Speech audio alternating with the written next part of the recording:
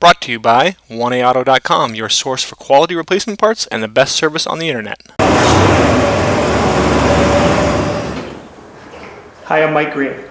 I'm one of the owners of 1A Auto.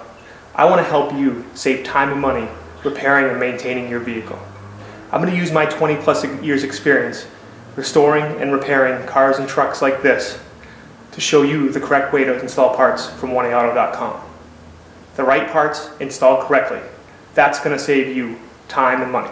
Thank you and enjoy the video.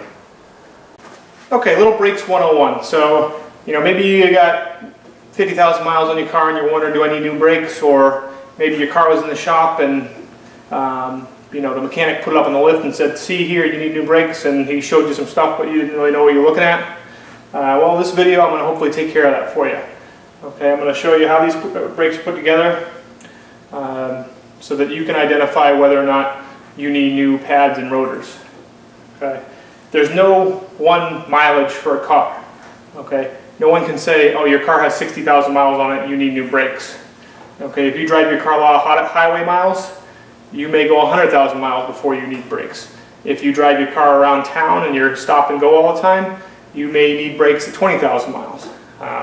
If you've ever seen those people driving down the road and their brake lights are always on, some of them might have a problem, some of them might be riding their brakes.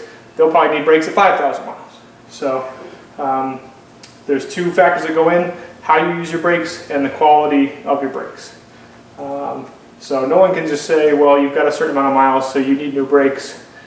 You need to check the condition, and you need to know what you're looking for when you're checking the condition. So I'm going to take this wheel off, and I'm going to show you a few things. Okay, so this is probably what you're going to see when you look at it, a whole bunch of brown and gray.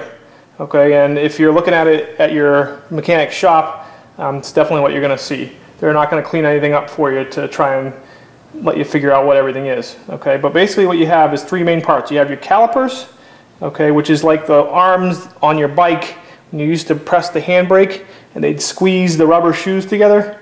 Okay, so you have your calipers, so those are like the arms. Okay, and then you can see it move. Okay, there's your brake disc or your rotor. That's obviously like the rim of your bicycle. Okay, and then between your rotor here and this is your caliper is your shoes. Okay, and there's a metal part of the shoe and there's a brake lining part of the shoe. Okay, and at this point what I'm going to do is go to a new set of brakes so you can see the difference between everything better. Okay, so I'm actually now going to perform basically a brake job for you real quick. Most cars are like this. There's two bolts that hold the caliper to the steering knuckle. And you can see this uses a large Allen wrench.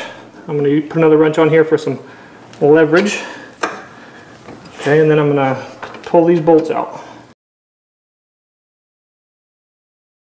And then once you have those bolts out, you can use your wrench and pretty much just pry and pull the caliper off.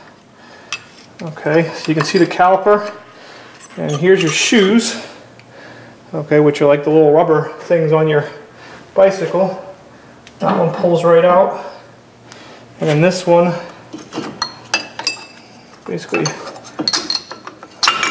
pull it off like that, a little more force. Okay, take my caliper, put it up here. On most cars these days, the disc just pulls right off. Okay, some cars you may have that may be put on with a nut that has a cotter pin in it or something like that. But a lot of newer cars and trucks, the disc just pulls right off. Here's our new disc from 1A Auto. They go on just like the original. And here are our new pads from 1A Auto. Okay, a couple little things. Now you'll see it has a little tab right here. Okay, you'll notice that tab is roughly lined up just inside of the metal here. Okay, that tab's a wear indicator. Basically, once these pads wear down, that tab will start hitting against the rotor and it'll make that squeaking noise that you hear sometimes. And as soon as you start hearing that squeaking noise, you know that's when you need to replace your pads. The only special tool you'll need is a large C-clamp, and you probably actually don't need one this large. But you use this and put it in to force your cylinder back in. And now you'll see as I tighten it up, this cylinder will go down in. Now obviously you want to make sure you don't damage your line or anything here. Okay, and the reason you need to do that is because here's my old pad. You can see how much thicker my new one is. Okay, so this caliper had compensated by staying out some. Okay, so you have to push it back in so you can fit the new pads on. Okay, so this one, okay, goes in and clamps in to that bore. Okay, and then this one goes like this.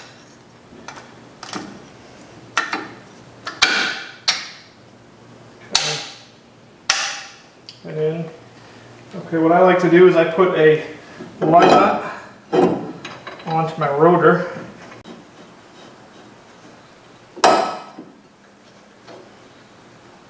Okay, that just helps to hold things in place. Okay, and then my caliper just goes right back on.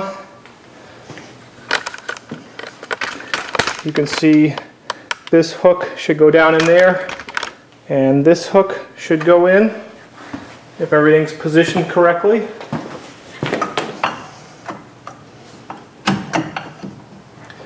And this is where it's okay to use a little bit of force, and make sure your bolt's all the way out. Okay, and then you get your bolts started, you tighten them up.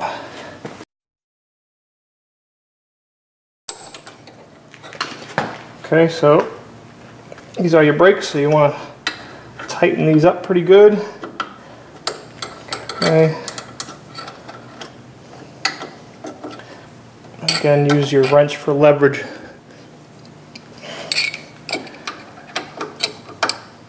Make sure your Allen wrench is well in that bolt. Okay. Okay, and now with the nice new brakes in, you can see everything really well. Here's your caliper, here's your pads in red, and then there's your disc in between.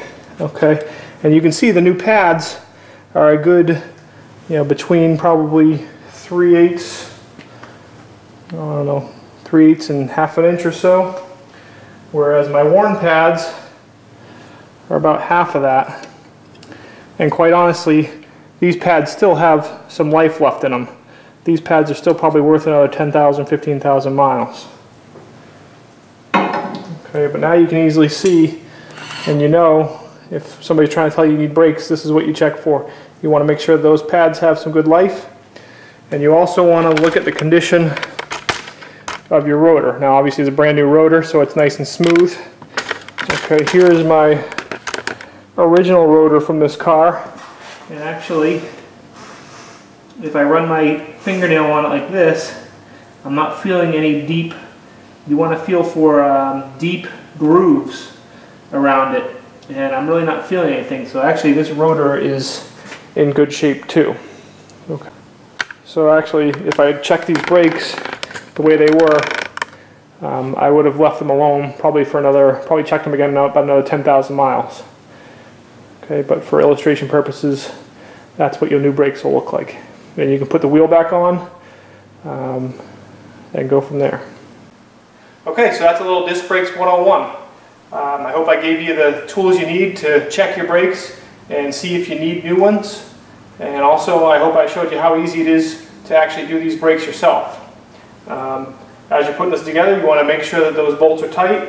Then put your wheel back on, torque your lug nuts to 75 foot-pounds, put your hubcap and everything belts back on, and you're good to go.